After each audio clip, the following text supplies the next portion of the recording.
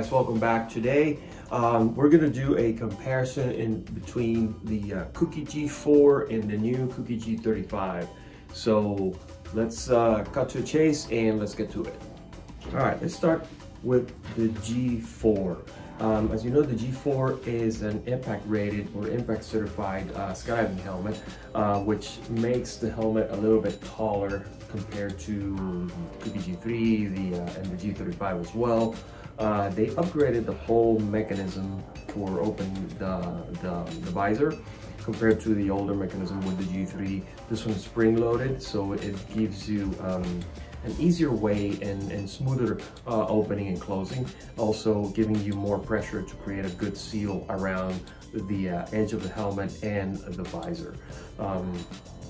The vents in the front, you can regulate how the airflow of the vents. You can shut them or open them fully up. The air goes in, and if you can see here, it shoots up those vents inside the helmet, goes all the way up, and the same from the back. So you get good ventilation all around. The padding is removable, so in time, if it gets worn out or if you need to clean it or wash it, you can just remove it, wash it with warm water, mild soap, and then once it's dry, put it back in the helmet. Or if it gets worn out or it tears because of use, you can just order a brand new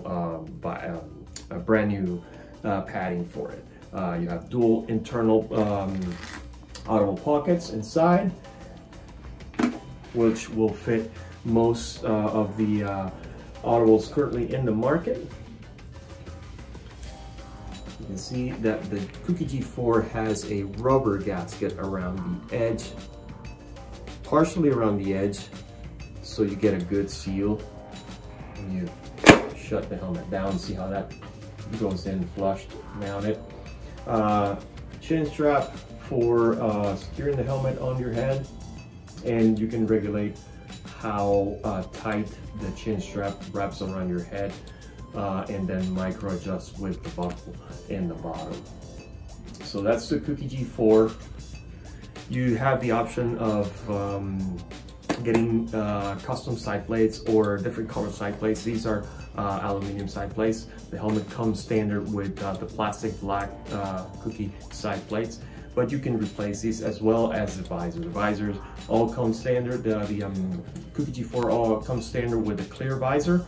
Pretty much all helmets in the market come with a clear visor, and then you can customize it by getting either the tinted or the two options for gradient, which is the blue gradient and the orange gradient visor for the Cookie G4. Again, this is an impact certified helmet.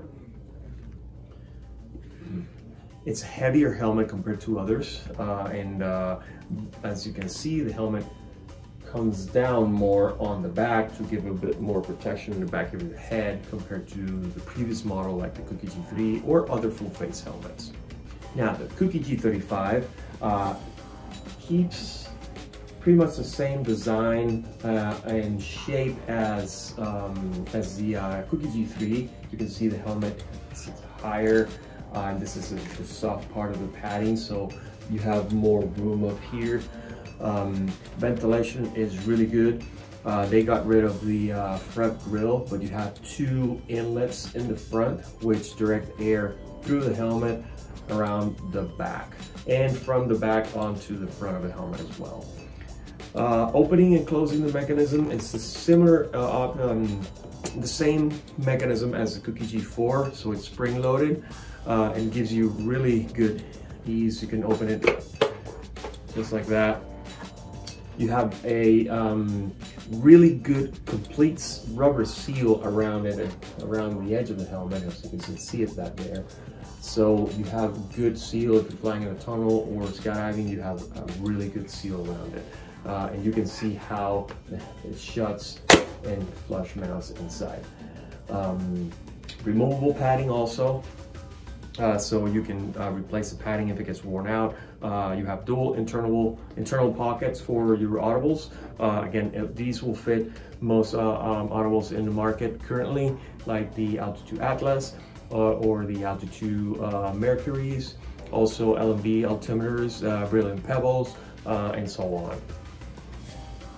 Chin strap, the same system for the collar, which you can adjust internally as well.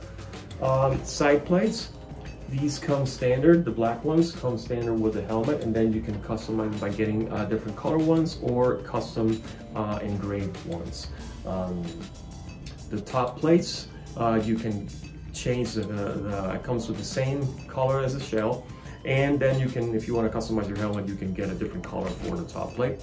Remember that the Kooky G35 has the option for additional top plates, which one is specifically for tunnel flying, which is the skid plate, which is highly resistant nylon that is offered by Kooky, so it doesn't scrape the paint of your helmet. So if you're flying in a tunnel mostly, I definitely recommend getting the skid plate.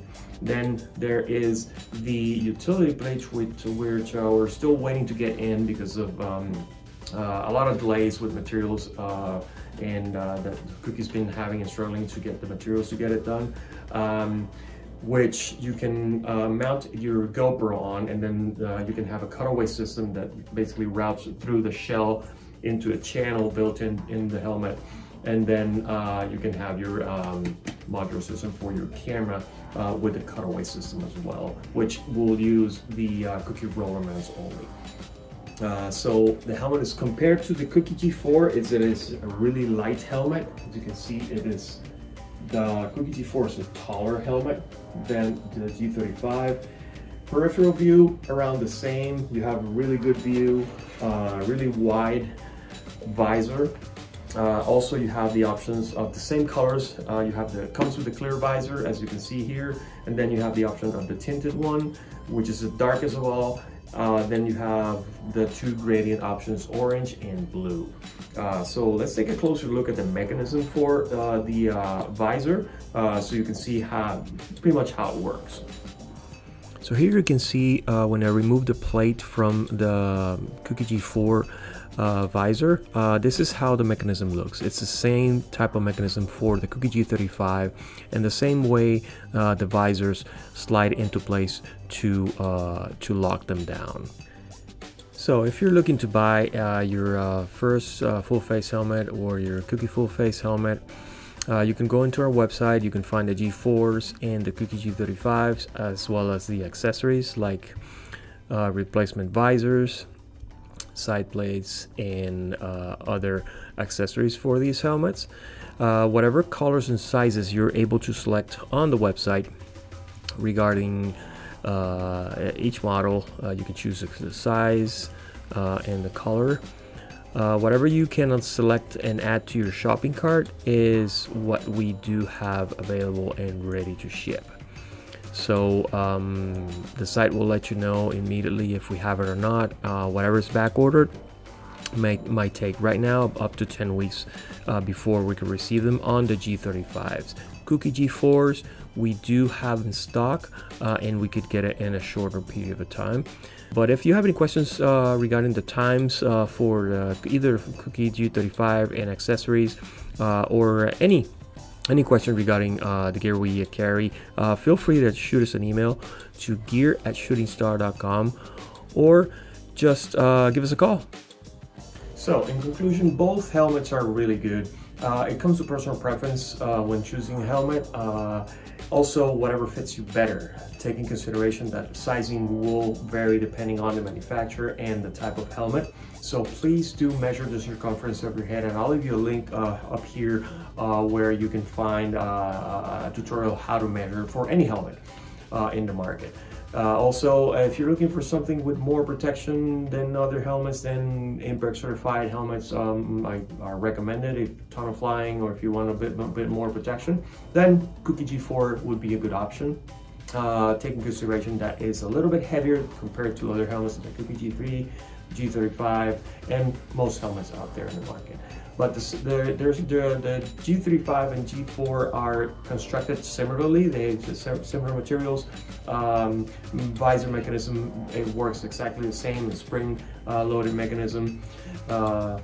You have the same color selection for the visors. As far as the gradient colors go, the orange and the blue. The tint on the G35 on the tinted visor is darker than the most, but again, it comes to personal preference. All helmets come with a clear visor and black visor plates, which you can later on customize and order the aluminum ones with different colors.